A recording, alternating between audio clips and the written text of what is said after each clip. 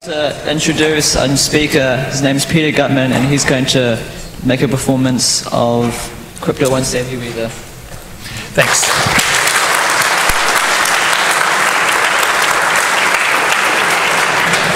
Okay, so for a great many years, the US government has been telling us, if you see something, say something. So this guy saw something and said something about it. And what he talked about was, or what he revealed was essentially that you're not paranoid, the government really is out to get you. So this is a program, well, he revealed a whole bunch of programs, but one of the most important ones, and the one that's related to crypto, is something called Bull Run. And it's funded to the tune of about $250 to $300 million a year by the US government. Now the thing about this funding is, this is an incredibly effective program. I don't necessarily agree with what they do, but if you look at what they're spending on this, and some of the stuff I'll be talking about, and you compare it to some multi-billion-dollar, Department of Defense boondoggle where they buy weapon systems that don't work, the government is actually getting really good value out of the money they're paying these guys. So what they've developed from their own slides is capabilities against a whole bunch of standard security protocols, TLS, SSL, SSH, VPNs, webmail, you name it, they have capabilities against them. So what they talk about in some of these documents, this is taken from a whole bunch of the documents that Snowden has released. So what they're engaged in is, quote, an aggressive effort to defeat network security and privacy. So they're working to defeat the encryption used in network communications technologies. In other words, the stuff that people here use every day to stay secure against interception on the internet. So this is something I found in one of these documents. This is taken straight from one of the NSA documents, the first rule of Bull Run Club. I'll give you a second to read that. This is, I don't think they did this deliberately, this just happened to be, do not speak about Bull Run Club. So, okay, what's happened now? Crypto's been broken. So the solution to this is, we'll use better crypto, we'll use bigger keys that the NSA can't break. Or basically just do something. The thing is, as the title of the talk says, crypto will not save you. It doesn't matter what sort of crypto you use. There's a guy called Adi Shamir, who's the S in RSA. He's a really, really good cryptographer. And he's said something that's been paraphrased into something called Shamir's law. Crypto is bypassed, not penetrated. So you don't attack the crypto, you just do an end run around it. You attack the user, which is really a really easy attack, because generally crypto involves very advanced mathematical concepts and understanding all sorts of very sophisticated stuff. The people that write the crypto are really terrible at making it usable. You take advantage of that, the fact that the user can't understand what the crypto is actually doing or how it's working, and you attack that.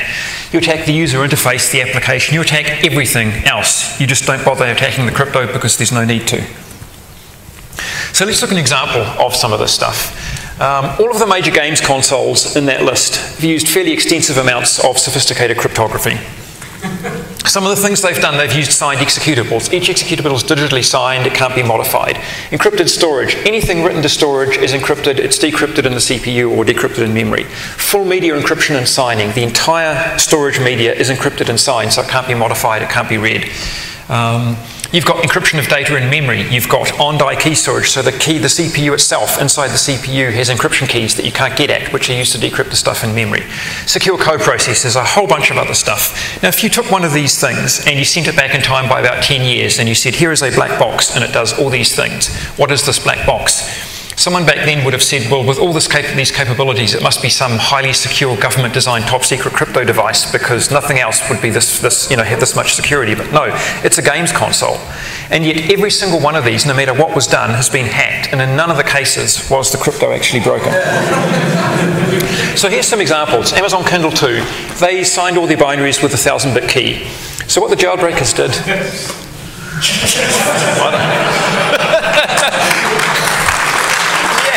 Brilliant, thank you.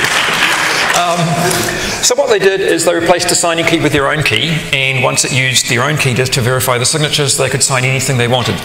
HTC Thunderbolt. This was a bit more sophisticated. It had signed binaries, the kernel was signed, the system recovery and restart code was signed. So basically the bootstrap code was signed. Usually to do some sort of a recovery, you have to go into some debug mode or whatever, and there's not much security around that because it's a recovery mode. They'd even signed that. So what the attackers did is they took the signature checking code, they removed it, and at that point it didn't matter anymore if the signature was valid or not.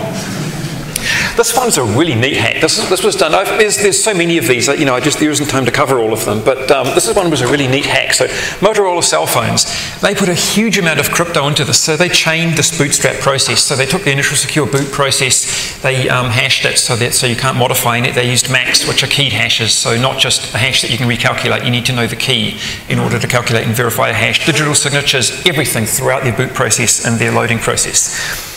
Now, ARM processors have something called trust zone, which is this high security zone that's a little walled enclave inside the processor. And this is secure by executive fiat. So we will tell you this is secure because we say it is. So what the attackers did is they found an exploit inside the trust zone, so inside the high security kernel, and then attacked the insecure part from inside the secure part. So as far as we know, the bootloader was apparently quite good. It was the security kernel part, the trust zone, that actually had all the security holes. Samsung Galaxy.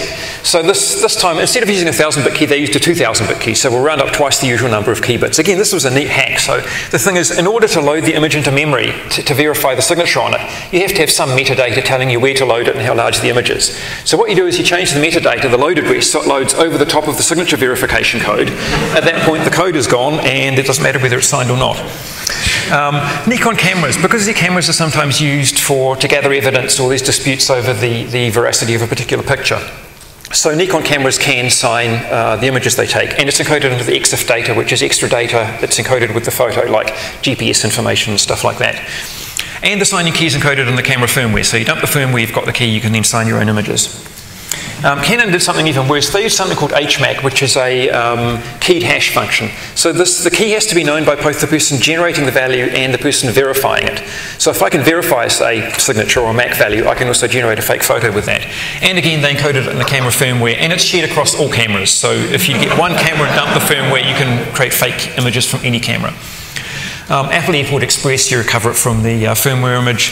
ASUS Transformer, bits and pieces. I'll skip all these. For example, Samsung Digital TV, so they used again a CMAC, which is another keyed hash function. You can recover it from the firmware, but you can also spoof the over-the-air updates. So you send in a fake update, which it assumes is from a trusted source because it's coming from what it thinks is Samsung.com, and at that point you own the system. Google TV, there's a whole bunch of these things.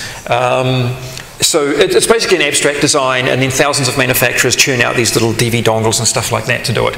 And they all make their own mistakes. One very common one is debug modes are still enabled when the thing is shipped. Path validation isn't done properly, so you can point to an external path and there's a binary on that and it'll run that rather than the internal binary. But some of the neater hacks, one of the things they did was NAND flash memory.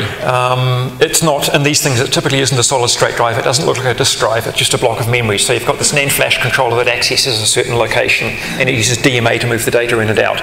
So what you do is you remap the address registers in the flash controller. So you're not writing out to flash, you're writing to kernel memory. And then you can write all over kernel memory and you're in the system. You desolder the encrypted solid state drive, you pull it out, you replace it with your own one with your own firmware, and then there's thousands and thousands of kernel bugs and other stuff that you can use to exploit these things.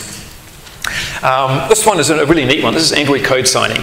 So basically the Android APK files are effectively just a modified form of zip file. And the way you sign one of these things, because zip doesn't support signing, so you've got a bunch of files inside the zip file, you then include a few extra files. There's a manifest which said here's what is in here and that's signed. You've got a certificate used to sign it, and then some other files, and basically you point to all these files that are signed. You've got hashes for these, you sign all the hashes, and you've got then an overall signature of everything. So what you do to exploit this is you use a custom archive tool to create a zip file in which you've got two files with the same name. The zip format is pretty free format, and you can have, if you want, 10 files with exactly the same name in the zip file. Now these are verified. The signatures are verified using a Java hash map. So if you've got two files with the same name, one overwrites the other. It verifies the signatures are good. It's then loaded using standard C code, which doesn't use a hash map, and the two files are both separately loaded. One of them is unverified because of the hash map trick, and at that point you've got unverified, unsigned code running inside the system. iPhone and iOS, there's way too much stuff. I mean, every new version that comes out has to be jailbroken, but some of the neat bypasses. So I mentioned code signing. So code is executable, so you sign this and you verify it. Data pages are not executable, so you don't need to verify them because you can't execute them. Well, there's scripting and Turing machines and stuff like that. But in theory, data is not code. So what you do is you inject code into a data page. It's not verified because it's data, not code, and then you can execute it. The same thing, debugging facilities. There's something called ROP, return-oriented programming, which is a bit too complicated to explain. But basically, you take little bits of signed code and you chain them together to create a new program synthesized out of these tiny little fragments of signed code all over the place. And that program then does whatever you want. And because it's running signed code, even if it's not the configuration that it was meant to be used in, it's okay. Windows Secure Boot. Again, there's privilege escalation of things in the binaries and the kernels. Also, these devices have flash memory and non-volatile RAM that controls the security parameters. So you patch the SPI flash, which is the flash memory that stores configuration data, and you simply skip the signature check. Or there's various flags in the NVRAM that say perform these checks. Well, you clear the flags, and at that point the checks aren't performed anymore. CCC, so a bunch of hacker conferences, particularly DEF CON, have used active badges. So these are badges that have actual circuit boards with processors on them, and they use NFC communication or Zigbee or something like that. And so one of the challenges with these badges is hack your conference badge. So the CCC 2011 badge, for example, used a cipher called corrected block key, which is actually a fairly strong, fairly secure cipher with a 128-bit key. And the idea was hack this badge. So various people did assorted exploits that all bypassed the need to break the encryption. So the encryption was not broken, they just bypassed the encryption in all cases and hacked the badge. And then once they did that, the key was stored inside this conference badge, inside the CPU. Again, once you can run your own custom code, you can then extract the key and send it out. And once you've done that, you can take over the system. So yeah, there's probably some sort of sign of something scary when your conference badge actually comes with a rootkit. Xbox attack. This was an incredibly neat attack. This was done by a guy called Bunny Huang. So the first Xboxes used hypertransport buses, and this was an unbelievably high-speed bus for the time. And no standard bus analyzer could read data off this bus because they couldn't cope with the speed. There were hypertransport bus analyzers, probably Intel had a couple, AMD had a couple, and so on. But the general public did not have anything capable of analyzing this bus. And so what Bunny noticed was a couple of things. First of all, hypertransport uses a signaling protocol called LVDS, which is a fairly standard signaling protocol. So he didn't need a hypertransport bus analyzer. He could use an LVDS transceiver and solder that onto the bus and decode the signaling. An FPGA, which is a field programmable gate array, so it's like software programmable hardware, wasn't fast enough to process the data, again, because of these very high data rates. So what he did is he sat down with an oscilloscope and actually characterized the signal paths through the FPGA and picked out, mapped by hand, the ones that had the fastest, so with the least delay in them, and then routed the stuff through this thing on the fastest possible paths. So he had a much, much faster, effectively FPGA than you could normally get by getting the computerized layout. And he did some other things, including overclocking it, which is overclocking a CPU is sort of standard, but overclocking an FPGA is just a very weird concept. But all these tricks he used, and he managed to get the thing running fast enough to pull the raw data off the bus, which he shouldn't have been able to do. And he wrote a book about it called Hacking the Xbox, which is kind of an interesting read. Then there were later attacks, which used different attacks. So, for example, there's an old smart card hackers trick from the 1980s and 90s. A lot of the smart cards back then used small embedded controllers like 8051, the standard 8-bit controller. And because these were embedded devices, they had onboard ROM, and you could also boot off external ROM if you wanted to burn your own ROM. So you force the CPU to boot off external ROM rather than internal ROM. It's now running your code, you own the system. Architectural quirks in the CPU. So Microsoft originally designed it with AMD CPUs, and the final product was shipped with Intel CPU because they presumably gave them a better deal. And these all have tiny little architectural differences. So the code was written for the quirks of the AMD CPU and ended up running on the Intel CPU. You exploit that. And then again, there's the code versus data thing. So TrueType font files are data, they're not verified, whereas in fact they can contain executable functionality, so you exploit that.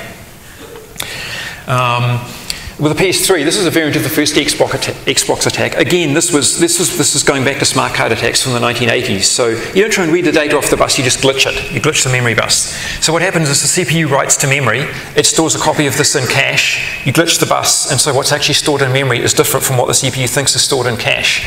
And at that point, your CPU's gone out of sync with the data it's stored, and you're not always going to glitch the right thing, but because it's a CPU, you don't get what you want, you just reset it, you glitch it again, and so on, iterate until you've got the CPU seeing things that aren't actually there. Xbox 360 was another glitch attack. You're doing a hash comparison, you glitch the result of the comparison, so no matter what the hash value actually is, it always says it matched. These are 15 to 20-year-old smart card hacker tricks. So, okay, how unnecessary is it actually to attack the crypto? You know, are people actually attacking the crypto? There's a sort of a security philosopher, a guy called Dan Geer, who's said something that's kind of known as Dan Geer's law. Any security technology whose effectiveness you can't measure is indistinguishable from blind luck. We've got this black box, it does lots of security, we can't measure whether it's working or not, so you can't tell whether it's just luck that that's working or not. So we do actually have some metrics. Luckily for us, a sort of who's who of relatively well-known companies actually carried out inadvertently an experiment on how effective or ineffective crypto actually is. So what they did is they used, researchers noticed in about late 2012 that they were using what's been characterised as toy keys for decom signing. So these are the ones you can break on a single laptop. They're completely useless for actual security. So there were 12,000 organisations using decom, and 4,000 were using keys so weak that an individual attacker with a laptop could have broken them. So okay, there's, you know, 1 in every 3 keys is so weak that they offered not zero security, but laughable, let's say laughable security. The thing is, if you've got this weak crypto deployed for decom, why wasn't anyone attacking it? The result is that there were so many other ways to attack decom that nobody had to bother attacking the crypto. Anybody with a bit of technical knowledge could have broken this crypto, but there wasn't any need to attack it because there were many, many other ways that were much, much easier. And again, that's back to Shamir's law. Crypto is bypassed, not penetrated. So here's some examples of strong crypto. Let's say you want to use some of the strongest crypto you can get. Not AES 128, but AES 256. We want keys that go to 11. So that's the original image unencrypted. And that's the same thing encrypted with AES 256 in ECB mode.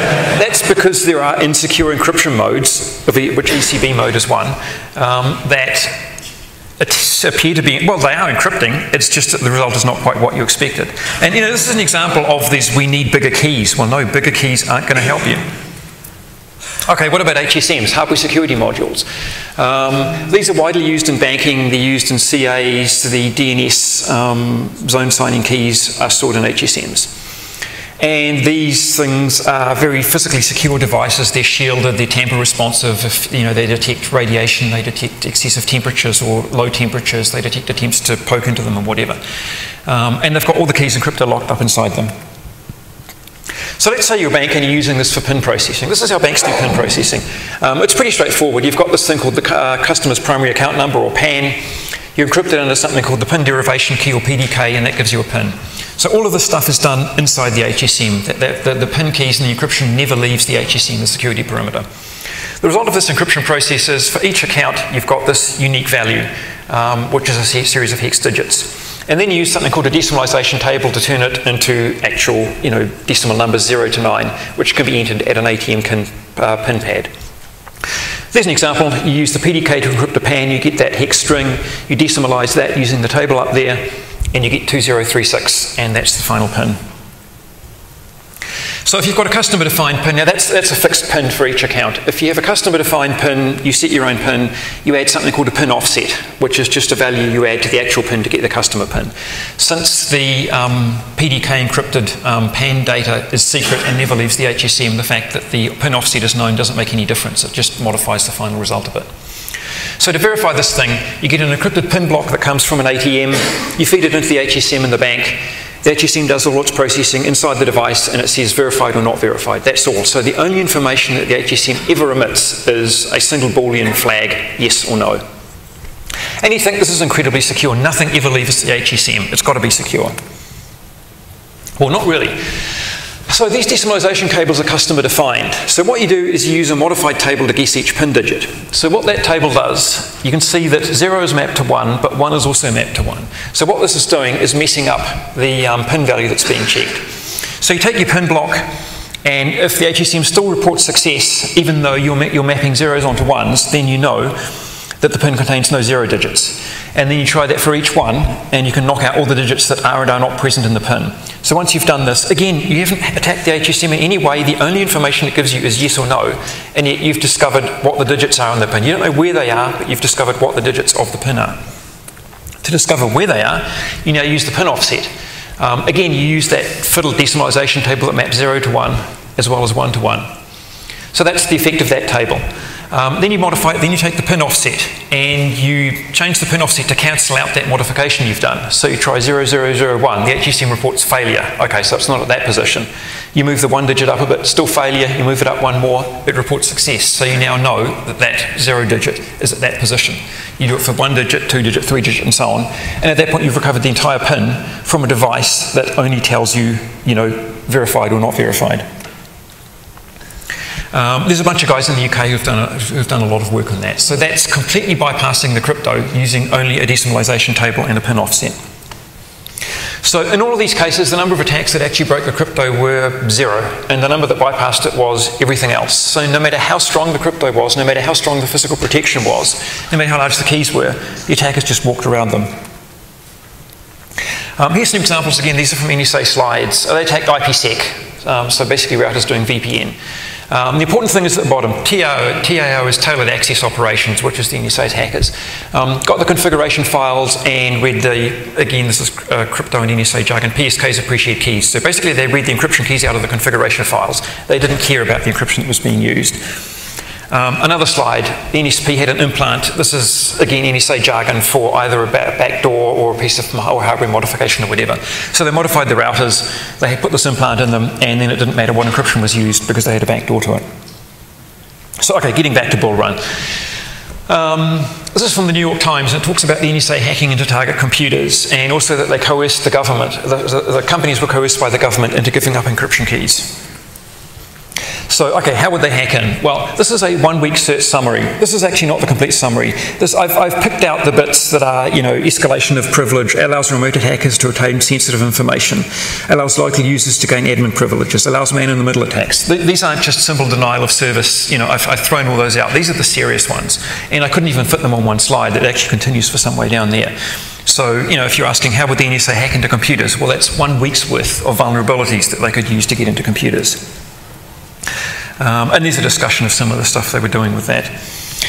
So they've published complete catalogues of some of the devices they do with these. I'll put the slides up online if someone wants them. I don't know if it's probably not necessary to take photos. And yeah, so this is, I'll skip through these because there's pages and pages of the stuff just to illustrate. So they've got implants and exploits that work against Windows, that work against wireless access points, that work against iPhones, that work against different types of routers, PCI bus solutions, MBR attacks, BIOS attacks. System management mode attacks, and so on and so forth. But as I said, I'll put the slides online, so if you really want to read through this USB man-in-the-middling, USB links, Wi-Fi interception, and so on. So yeah, no matter what, you've got it covered. As I said, the government, I'm not sort of being sarcastic here, the government is really getting good value out of these guys. They're doing an awful lot of work. This isn't some military boondoggle. So that's the backdooring stuff. And then there's also coercing companies. Well, they do this through something called a national security letter. And this is basically the legalised form of what's known as rubber hose cryptanalysis. You get someone and you beat them with a rubber hose until they give you the keys.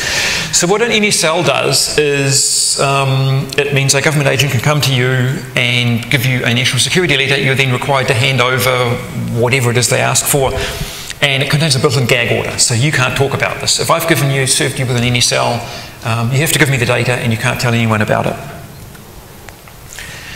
So basically what this does is it bypasses the crypto at the service provider. So if you've got a strong encrypted link to, just to say Google, because we know they've been targeted, it doesn't matter how strong that encrypted link to Google is because Google are forced to hand over the data.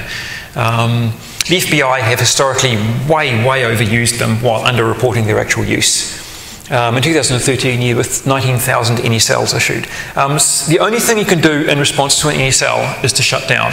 And several providers, like Lavabit, Sign-Up Mail and some others, have actually shut down. So they've, without any explanation, simply shut down their services. Remember the gag order, they can't talk about why they're doing this. All they can do is shut down. And that was presumably because they were served with national security letters and chose to shut down rather than to comply. Now, if you're Google, you can't afford to do that, you just have to comply.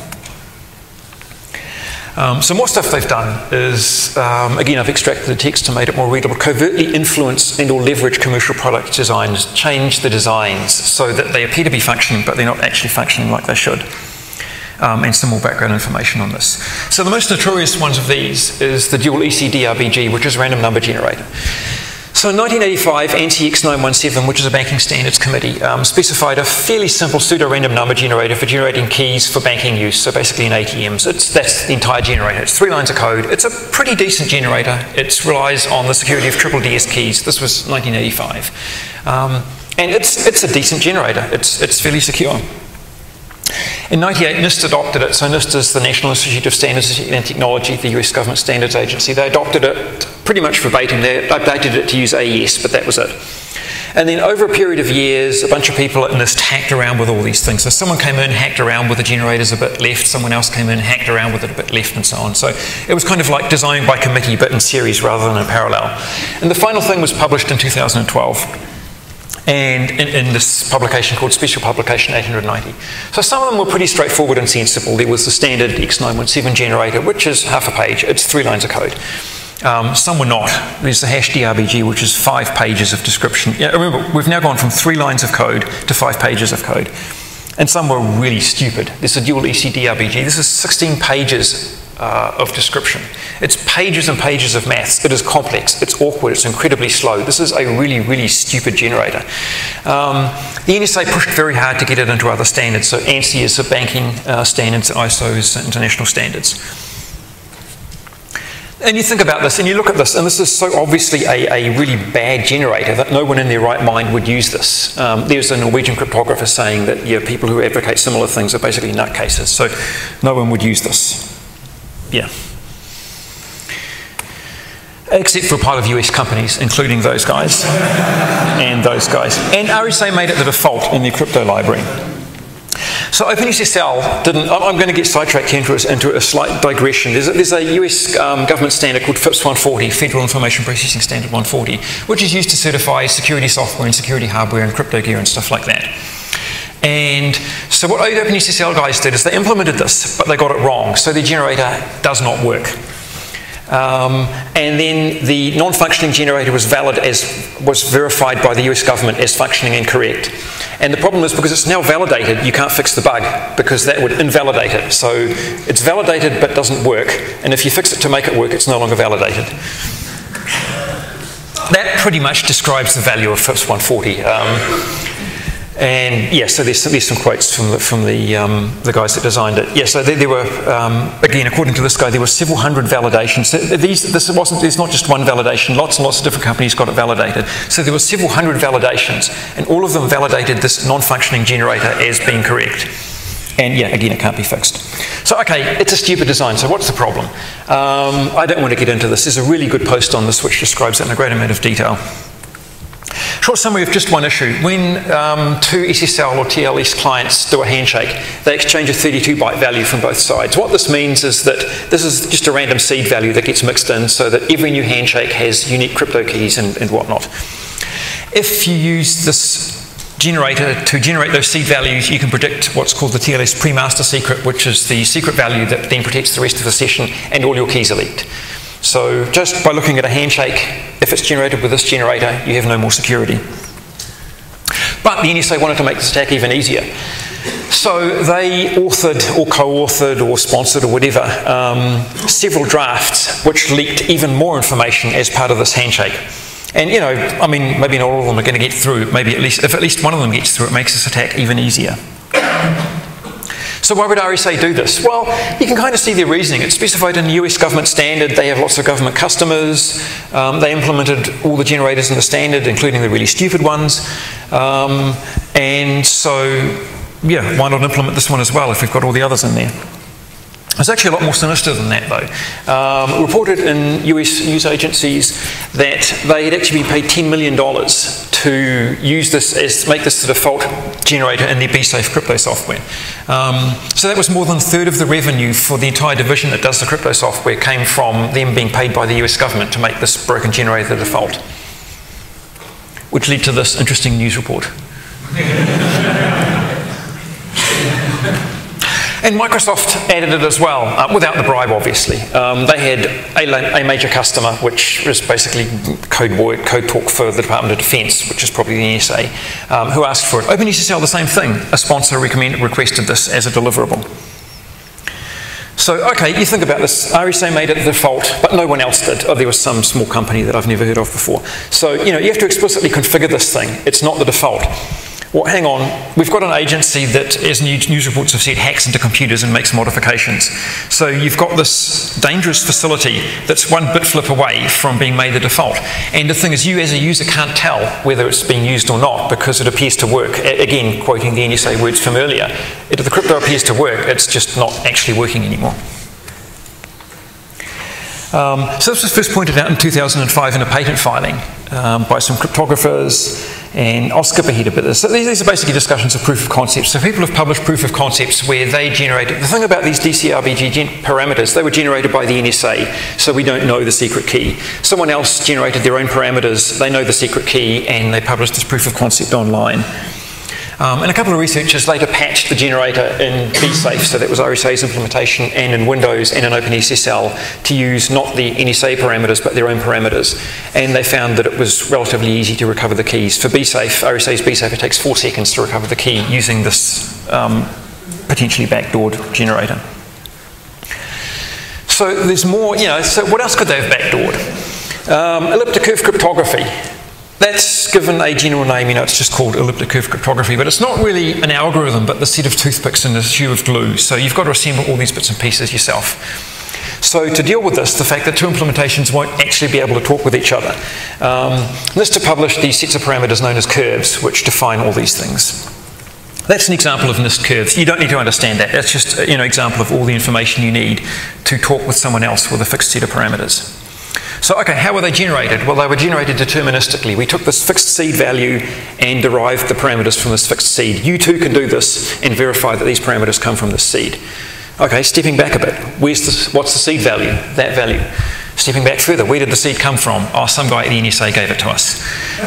Now, Jerry Salinas is actually a known NSA mathematician and he's published papers on ECC, but nobody has ever explained what the significance of this magic value is. So, how would you backdoor the NIST curves? Let's say you're a large government agency, you've got lots of computing power and lots of mathematicians, you want to backdoor these curves. How would you do this? Let's say you know of an attack that takes about 2 to the 64 attempts, which is well within the bounds of a large government agency. And you can break 1 curve in a billion with these. And there's some other things you need to, I won't go into the mathematics behind this, but basically there's ways you can recognise that you've done this successfully. So let's say you want to have a curve that passes all the NIST validation tests for these curves, and yet which has certain magic properties that you like and that nobody else, if they found out about them, would like. It takes 78 minutes to generate one of these. Now, taking that additional step of using a seed value and having to hash it to generate the curves, so you've got this verifiability, means it takes 7 hours. There's a great acknowledgement at the bottom of the paper. I'll let you read that for a sec.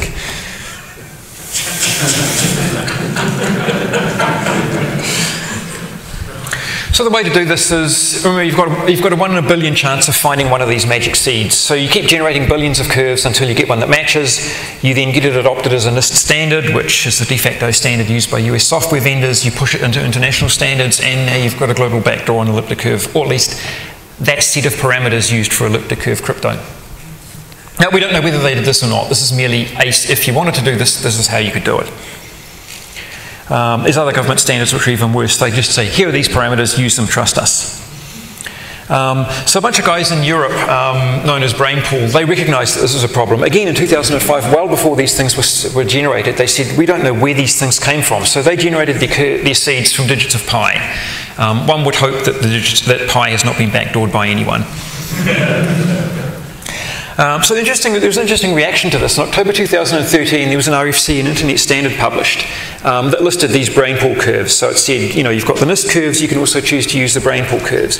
It was announced on 15th of October 2013. On the same day, a whole bunch of open source crypto projects said, yep, we're supporting these right now. So within 12 to 24 hours of the standard being published, the open source community had said, we're going to support this.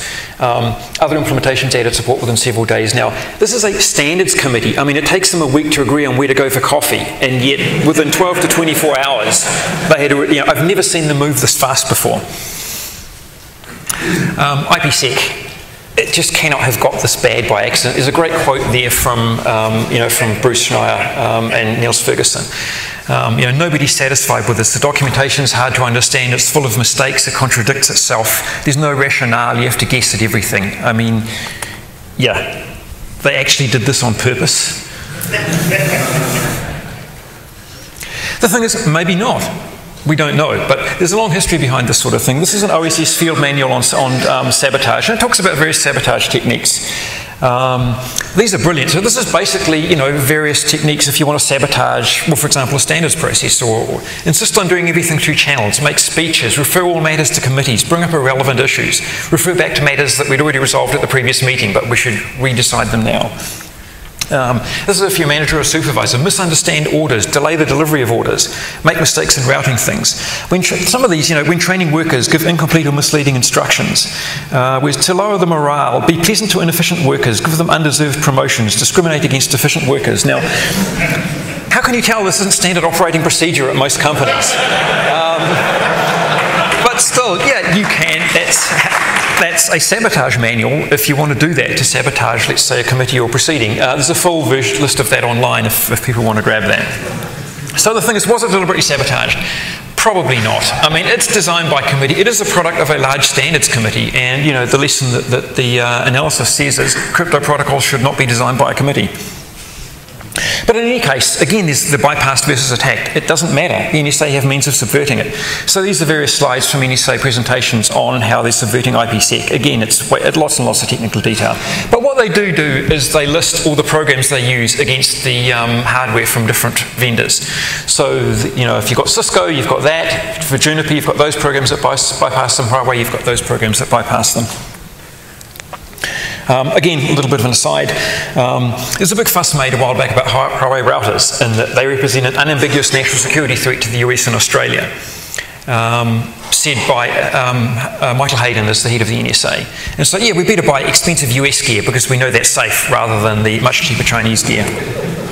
So here's all the stuff the NSA uses to bypass and backdoor the expensive US gear. Great quote from The Guardian. The American companies are being warned away from these dangerous Chinese routers, whereas it would have been better if they'd been warned about the dangers of American-made routers. And again, here's a quote straight from the NSA. So basically they're talking about getting these routers, they go out from Cisco, Juniper, whatever, they intercept the packaging, open them up, modify them, repackage them, and send them on to their destination. And here's photos of that actually being done. So they're unpackaging routers. There's the table on the right where they modify them, insert the implants, which are the hardware or software modifications, and then send them back out again. Again, and some more comments on that. And Cisco wrote to the president saying, you know, we really can't tolerate our own government taking our products and booby-trapping them before they get out to our customers. So in fact, the warning about, you know, beware of Huawei because they're evil should actually have been the NSA is the security threat, not necessarily the Chinese. So, okay, and how do we deal with this? Is there NSA-proof crypto? Well, we don't really need any special NSA-proof protocols. There were, you know, after these revelations, people said we need new NSA-proof crypto. Well, any well-designed crypto is going to be NSA-proof. It's going to stop everybody from the NSA and CIA down to your mother and your cat. You don't need custom NSA-proof protocol crypto. And in fact, sometimes you don't need crypto at all. You know, let's move everything to the cloud. It's brilliant. We'll move everything onto servers controlled by someone else. No, let's not, because the cloud is where the NSA is going. Leverage the safety of your local server. Getting something from Gmail via a national security letter is relatively easy. Pulling it off a mail server in your back room is not that easy. Now, the counter-argument to that is that most companies aren't as good as Google at running a mail server. There's this long-standing financial maxim: if you don't hold it, you don't own it. Particularly like bullion investors who have been suddenly found out that there's no actual gold in the vaults have found out about this. There's a corollary to this, that if you don't hold it, maybe the NSA does. It goes back to this pre-crypto mechanism called geographic entitlement. The modern term for this is a location-limited channel. I have access to, for example, my laptop because I'm physically standing in front of it. Someone on the other side of the world can't do this. So, you know, limit access based on physical location and short distance links.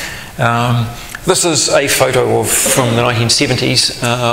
That's actually Ken Thompson in that photo using an early machine that he was playing around with pre-Unix. And this is an example of geographic entitlement. To demonstrate your authority to access the computer, you had to get into a locked room inside a very large building. So it didn't matter how much crypto and whatever else you used, because the only people who could access that computer were people who were sitting at the console right in front of it. So in plain English, don't put your data where the NSA can get it. And there's already been pushback in Europe against exporting data to the US, which unfortunately just means that the European spooks can get it now, but the NSA can't. unless they've got sharing agreements with the European spooks, in which, yeah, don't go there. So, yeah, conclusion is, the most important quote is actually the top one. There's a guy called Drew Gross who does computer forensics, and he says he loves crypto because it tells you which part of the system not to bother attacking. And I would actually modify that quote. I love crypto as well because it tells me which bit of the system to look near for all the holes. You get the system and it's using AES encryption and digital signatures, and it's all really, really strong.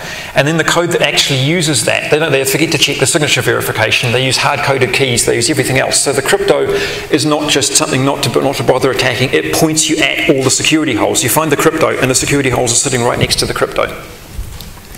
Okay, we have a very short amount of time for questions, or otherwise grab me afterwards. If people have a question, please put your hand up and someone will appear with a microphone.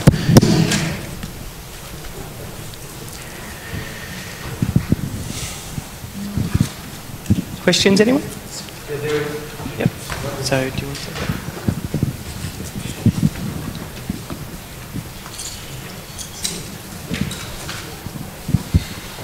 Not so much a question as I read that some agency in the States put in radio transmitters into lots of PCs to get information from them.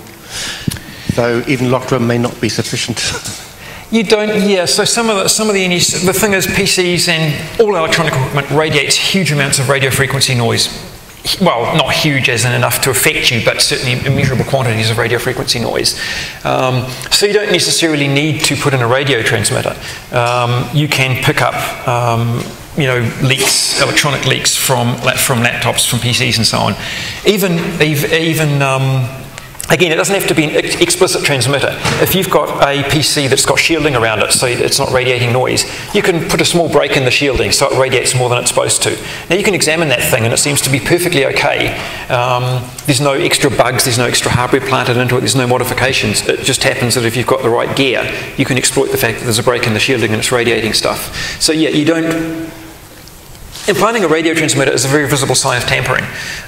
Cracking the shielding or replacing, let's say, an piece of aluminium foil on an aluminium plate with something that's, coloured plastic, shiny plastic that doesn't stop the radiation is much simpler to do, and you can't really detect it that easily. Any other questions? I'll come over for that one.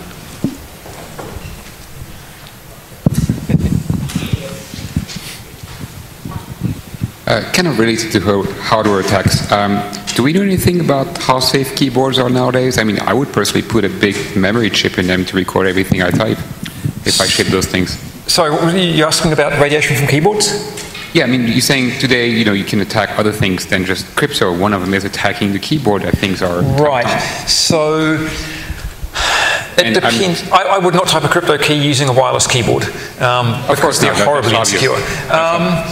I mean the back chip that's on the inside, that I can't see what's inside that chip or how much RAM it has. Right, so that assumes, for one thing, that assumes someone who has actually got at your physical device or is in close proximity to you. Yeah. And if, again, this is getting into the sort of tinfoil hat stuff. If you're enough of a target for a government that they're going to break into your house and backdoor your laptop or stand outside your window, then I think no matter what you do, they're going to get you in some way or other. So another defense is don't be a target. Right. Have we time for one more question at the moment? Oh, yep. Not far away. So this makes me think that the real security that we have is just obscurity, is being a nobody, is being someone that seems to be so unimportant that they never bother looking. Is that reasonable? That is again, don't be a target is a really, really good defence, because as the NSA has expanded their surveillance more and more, they're drowning in data. So as long as you don't stick out, if you're one of a billion people sending boring text messages, they're probably not going to spot you. So yeah, don't be a target is a really good strategy. Be time for one short question. So further to that point, what do you think your status is now that your web browser is full of all the searches for these links? Well, yeah, no, who knows what sort of... I did a talk at a conference called KiwiCon on late last year on the history of defusing bombs. So Germany used electronic bomb fuses in World War II, and I did a talk about that, basically defusing these electronic bomb fuses, so hacking bomb fuses. And I've got enough hits in you know, I'm probably in about 1,000 mailing lists, so searching for bomb fuses and defusing and stuff like that. So yeah, I'm a lost cause. He's a Linux user, he's on a watch list. Yeah. So unfortunately, we'll have to conclude the recording here, but is there demand for questions after the recording going on? No? Okay, we'll wrap up for the point here. On behalf of the LCA, we would like to congratulate you and thank you for your speech, and a token of appreciation is this gift. Thank you.